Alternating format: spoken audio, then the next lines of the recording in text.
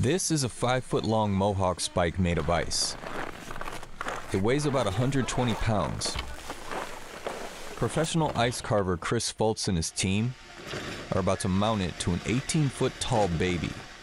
We're putting a mohawk on a baby. That's what we're about to do. Let's go heavy in first. It needs to tip up. It's not flat. Tip up, tip up, tip up. Just get right in there. Little pocket right there. Take the weight. All right, I'm letting go. It's the first time you put spikes on a baby at 18 feet.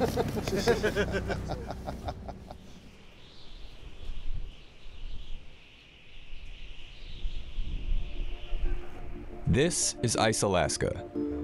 Every winter, the world's most talented carvers travel here to compete in the Ice Art Championships. This year, a team from Oregon is hoping to win it all. Okay, let's do it. They're led by Chris Foltz. I'm a chef instructor at Oregon Coast Culinary Institute, and I'm also an ice artist. Never stop being a chef or an artist or a competitor. The extreme cold in Alaska is a world apart from the Oregon coast. But Chris is no stranger to competing in Fairbanks, and he holds a unique appreciation for this opportunity.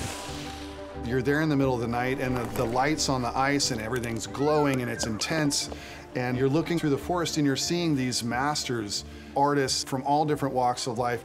It became gripping to realize that I'd gotten to that point to where I could be there with these people in this arena. It's amazing, you know, it's an amazing place to be. Chris and his team are looking for his 8th World Championship in Ice Alaska's flagship event, the multi-block competition, where teams are given nearly a week to carve a sculpture using up to 9 2,000-pound blocks of ice. This year, 7 teams will be participating, and competition is stiff. Carvers often work morning and night to take advantage of every minute they have. Perfect. Chris is defending his title. Last year, his team clinched the gold with this battle elephant. Look at those tusks. Ice Alaska has no theme or direction, which is really cool for people like me because I just love carving stuff that I've never seen before or I think I'll never see again. This one, the Wild Child, I was making an ice delivery outside of Salem, and this idea of this giant baby with a mohawk came into my mind, you know, and there it was. That's one of the things I love about it. It doesn't have to be anything, except something you want to do for some weird reason. This is the stack, and then these are all the pieces that'll be added. We'll be building a Chihuahua. We're gonna have baby blocks. We've got a binky, we've got a couple safety pins, some tattoos, and then he'll be playing the toy guitar. If I was a bronze sculptor, I would imagine I would need something a little more serious, but it's not like it's gonna be there very long. I mean, it's gonna melt. The team this year is fantastic. We have Dean Murray. Dean is one of my favorite people in the world. He is intensely fun to be around. Dean's hands are all over this thing. He actually brought me up here my first time. When I came up here, it was an invite on his team. It didn't take long for the student to become the master and surpass me, but I think he's a better all-around sculptor than me, but I don't think he's beat me in a head-to-head competition yet. I ain't from around these parts. I'm from Dallas, Texas. I started back in '88, I think it was. Picked up my first chainsaw, did my first carving. Texas Dean, he's there to work and he's there to win, you know, and I really respect that about Dean. Dean's doing this, we just don't know which Dean yet. One Dean will start, one Dean will finish. If you like it, Dean did it. If you don't like it, Dean did it. Yeah. Ready?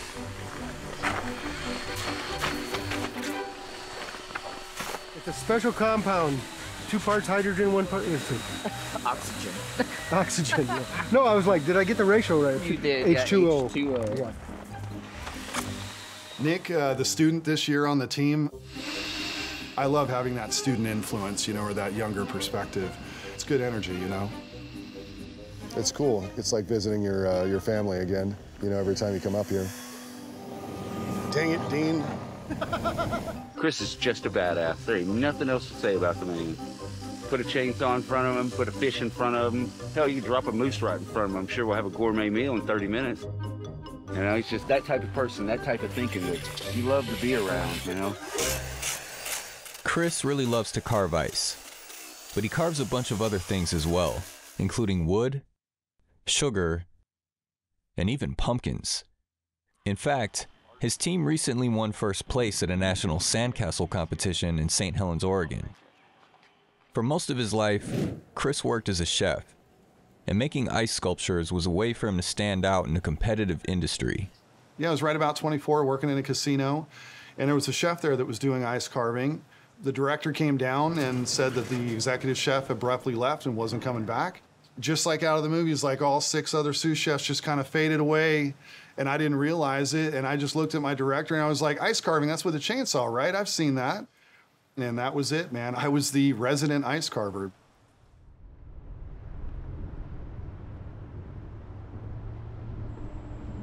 Chris now teaches classes at the Oregon Coast Culinary Institute. Okay, looks like we got everybody here. And in 2022, he launched a program aimed at training students in the art of ice carving. So you're gonna use a chainsaw today and that's it. This works pretty easy. Pulled back, it's gonna run, okay? This is the dangerous end.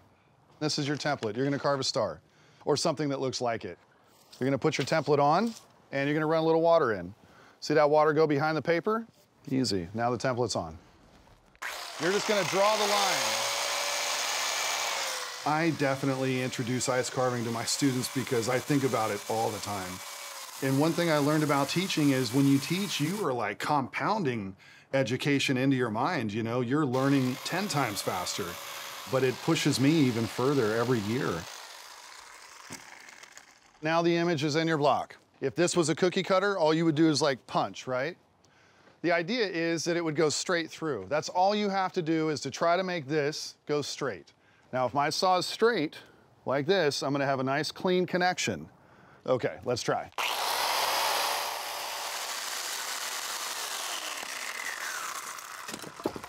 Okay? That is literally the most important thing I can teach you, is how to cut straight. Starting today, these students have 4 months to learn the art of ice carving. Those with the most potential will travel with Chris to Alaska and enter the collegiate competition, also held in Fairbanks. I have never used a chainsaw. I cut like parts of a tree off, but nothing more than that, you know? Yeah, so no professional experience with chainsaws.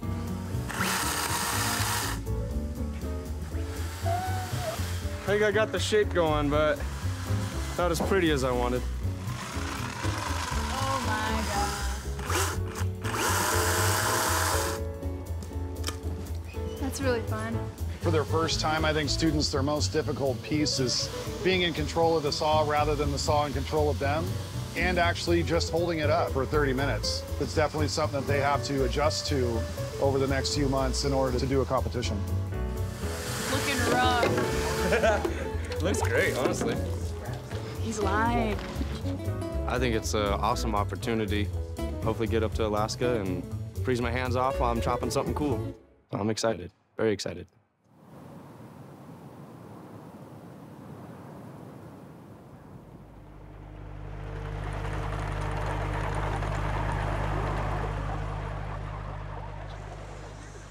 Over the next 3 days, Chris's students will compete against carvers from other colleges to see who takes home the gold medal. Skylar, you're site 1, right? But even if they don't win, the skills built up here in Alaska will pay dividends for these young chefs. As a chef, if you go apply for a job someday, but you happen to be the one person that can make ice carvings, you get the job. So it is a very beneficial piece. In Coos Bay, the students practiced on ice blocks that were 175 pounds. These blocks are 20 times larger. Adding to the challenge is the cold. Temperatures on this day will reach negative 24 degrees Fahrenheit. 20 below is prime ice carving temperature because everything freezes nice and fast. I just put my tail feathers on, froze them to the sides, it froze instantly, and it's gonna hold. The wings that I have on my piece are probably about 150 pounds each, sticking out about 4 or 5 feet outwards. And they're being held up by about 2 inches of ice. Once I take that support out, any vibrations or touching at all will bring it crashing down, probably. Call that ice acoustics. That's what'll shatter the whole thing. We're in Alaska. It's crazy. I don't even know. I have like 5 layers on right now. I'm still cold, so. I know I wanted to do some type of wing and something mystical. I've always loved horses when I was little, so I was like, my little self would love if I could carve it right now. That was my inspiration, really. The ear looks fantastic, by the way. You really did nice on that. Don't be afraid to like flare a little bit. To make it clear, you want to go to chisel. What I'm looking for in a student is not really artistic ability as much as it is just plain and simple, they want to do it. I want somebody who actually just wants to do it. That's it. Awesome, awesome. So you're carving this completely while the supports are on, right? On there, yep. Yes. And that's going to be your last thing? My very last thing. Good luck, man.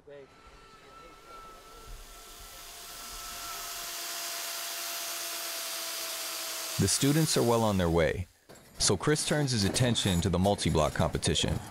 And all eyes are on the Japanese team, headed by Junichi Nakamura, basically the Michael Jordan of ice carving.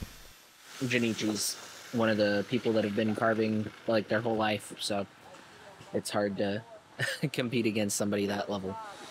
He's very talented.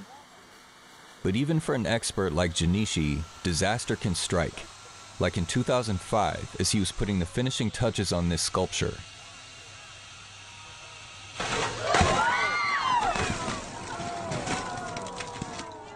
And it looks like it crushes him. You can hear the crowd just, oh my gosh, is he okay? And of course he was okay, you know, but it's what you have to deal with. It is ice. First rule I was ever taught about ice is that ice breaks, and I've always kept that in my mind. The ice blocks are harvested from a local gravel pit turned pond, which is free of plants and animals, ensuring the ice stays crystal clear. A custom chainsaw rig is used to cut the blocks, and a forklift moves them to a holding area for tempering.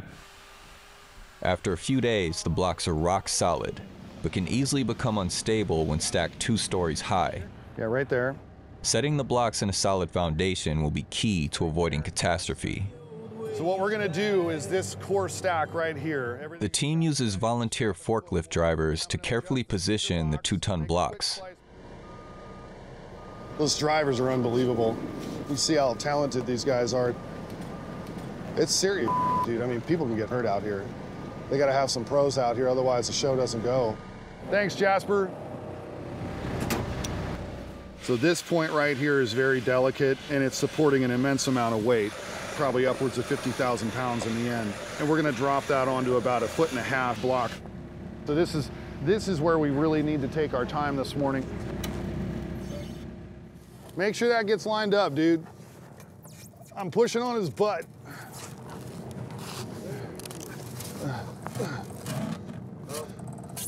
Oh yeah. Should be good. Okay. Usually your artwork is either subtractive or additive. So either you're adding clay or you're subtracting from stone. Ice carving is both. So you have all these blocks that you need to build, so in your structure is additive. And then you move to a subtractive nature where you're actually sculpting, kind of like stone, like you're just chipping away what you don't want. But then at another point, you can fuse it, so then you go back to additive in the end. So you're always kind of back and forth with the ideas of how to do it.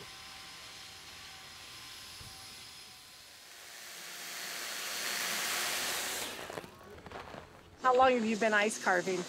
About 1.5 years. That's it? Well, I had a good teacher, so Okay. my instructor's a 7-time world champion, so pretty nice to have someone like that teaching you how to ice carve. The event is open to the public, which means a steady stream of bystanders. Dealing with the spectators or the crowd, you know, it's a big piece of it. That's why we're there, you know what I mean? That's what the show's all about, is for people to come see it.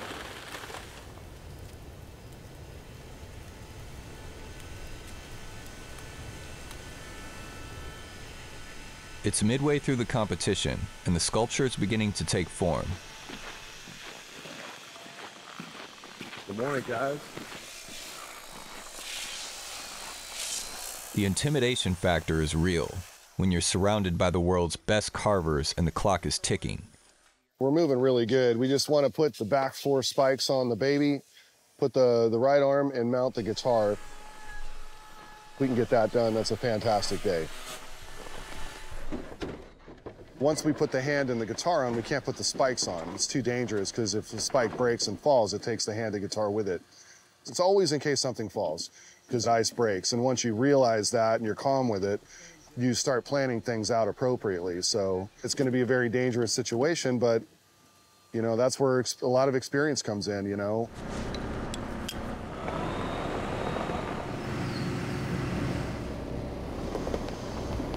You got a hold of it, Nick? Yeah.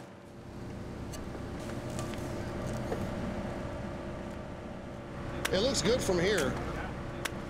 Very babyish. Yep. Over the hand. Okay. Good. This is great. Let's go down. They make quick work of the Mohawk spikes. All right, I'm letting go. But now it's time for the most challenging stage of the build. Let's put the guitar up there. That guitar weighs, 1,500 to 2,000 pounds. This is probably the most intricate, I would say. Having it connect to the leg and the hand just gets a little tight. So we'll see how it goes. No matter how much they prepare, there's no way to know whether the guitar will fit as planned. Okay. Until it's lifted and set in place by the crane.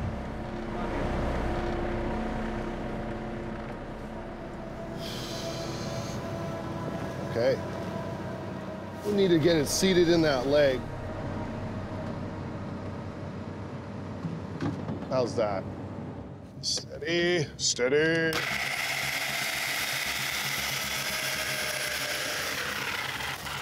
Okay. Okay, so can you guys pull your side out a little bit? Steady. Nice. A little more.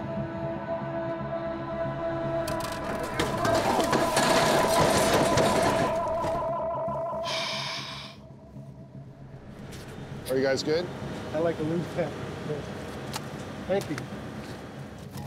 All right, all right, all right. That's okay. We can build around it. It's only one spike. We only lost one? Yeah. We didn't. Okay, all right, nice and easy. Let's just keep going. Push it in towards me, just so we can slush it from behind. This is your learning lesson, you know? It's your experience where nature's telling you were wrong, and this is the only way you can learn. Well, that was exciting. It swung a little bit more than we expected, and hey, there's the toe. No, it's not the toe, it's a thumb. It's a thumb. So we had the arm snap at the elbow, and luckily no one got hurt. I just got skimmed on the side of my head and a little rattled, because that's the first time I have experienced a crash. Ice breaks. I want you to lodge that into your mind. Once you have that, you'll know you can fix anything, but don't ever imagine ice is not going to break. Mother Nature wins. Yeah. Yeah.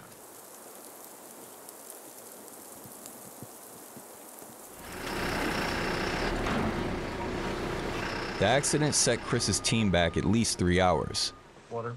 While they work through the night to play catch-up, judges have chosen the winners of the collegiate competition. Can you guys hear me? Yeah. All right, so just to say a couple words about the collegiate.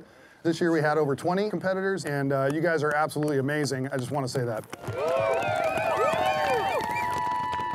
Okay. All right, second place, Skylar Martias. Get up here.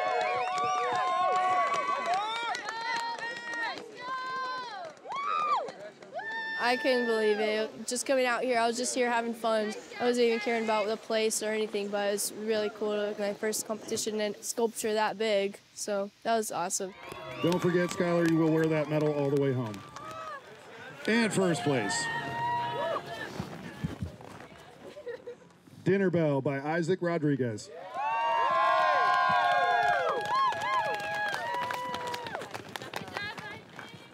Chef Chris taught me everything I know. Thank you for all you've done for me and all that you've taught me. And, you know, I'll see you here next year, and I'm going to try to beat you. That's right. That's right. Hey, I'm here for it, man. Good job, dude.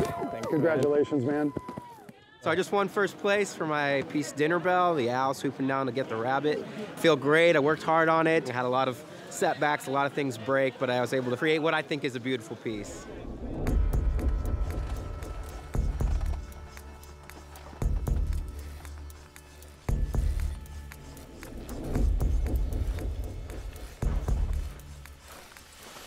It's the last day of the main event, and if teams aren't in the home stretch, they're in trouble. Day 6, we got about 8 hours left.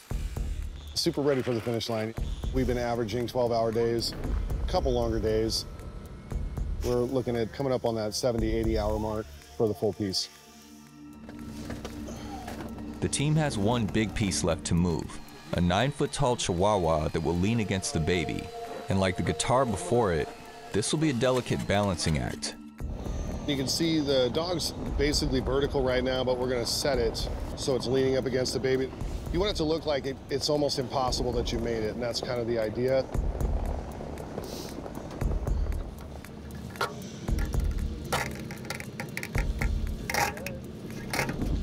Coming down, stop, stop, stop, stop. Yep, I think you're solid. Oh, this is good. It's the one shot right here. That actually holds and supports and gives me just a little bit. Yeah, it looks great, dude. It's been a really productive day. Honestly, a lot smoother than I thought it was going to be.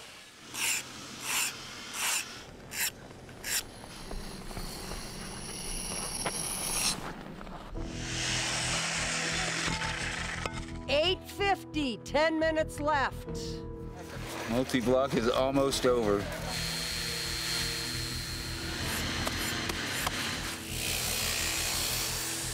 Uniqueness, check. Difficulty, check. Danger element, check. Oh, Wild Child. I didn't see that part. Oh, the throttle. Yeah.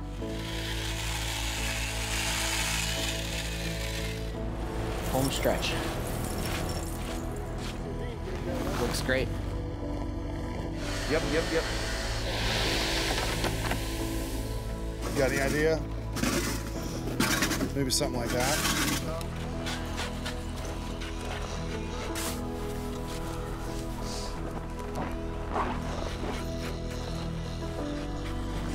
Don't you just love it when a plan comes together? That's it.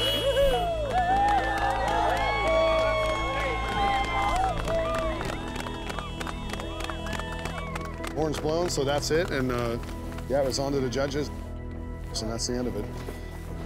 I think it looks cool. Yeah.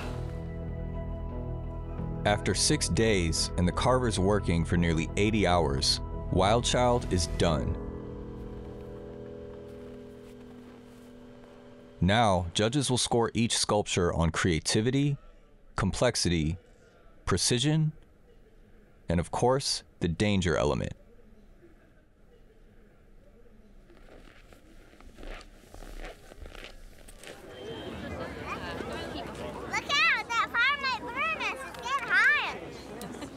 Hello.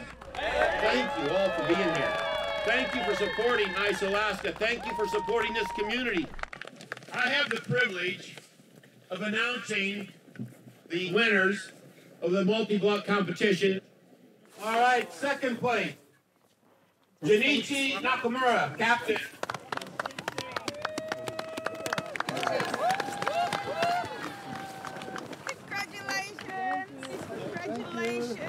One of Ice Alaska's most respected competitors failed to take first place, leaving hope that the gold medal is still within reach. First place. Do I get a drum roll? Silas first, captain.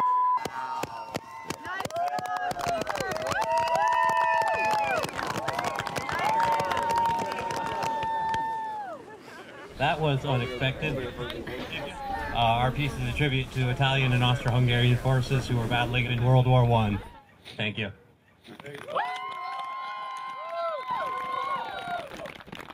It always hurts a little bit when you don't place. You always see your piece as the gem, you know what I mean? But when you're in a community like this of artists that are just at that level, sometimes you get on the stage, sometimes you don't. It's the reason to come back and try to figure out how to do it better. Chris and the guys have experienced both sides of victory many times. And for them, Ice Alaska is about much more than just medals. Alaska is so far away, it costs a lot to get there, it is an immense amount of work. And then when you get there, all of your work is gonna melt away. You know what I mean? But as a professional artist, it's the one place that I get to go and do whatever I want to do. Thank you. Thank you. How about in another 6 years? We have a good time. Nice work, dude. I know it may sound wild because I'm not on vacation in most people's view, but it is truly my vacation. It's the place where I just get to do my piece, you know? So I'm going back. You know, as many times as I can, I'll keep going back. That's it.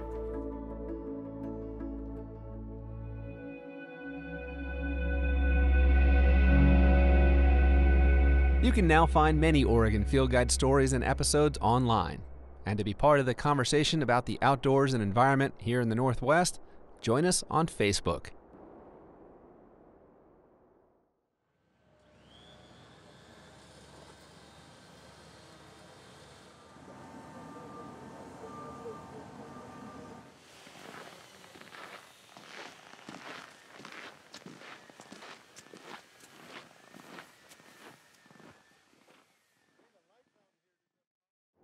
Major support for Oregon Field Guide is provided by Jim and April Lonsway, Carol and Velma Sailing Foundation, Robert D. and Marcia H. Randall Charitable Trust, Fund for Lifelong Learning, William K. Blount Family.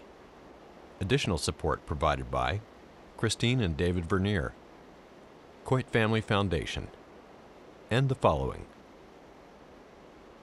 And contributing members of OPB and viewers like you. Thank you.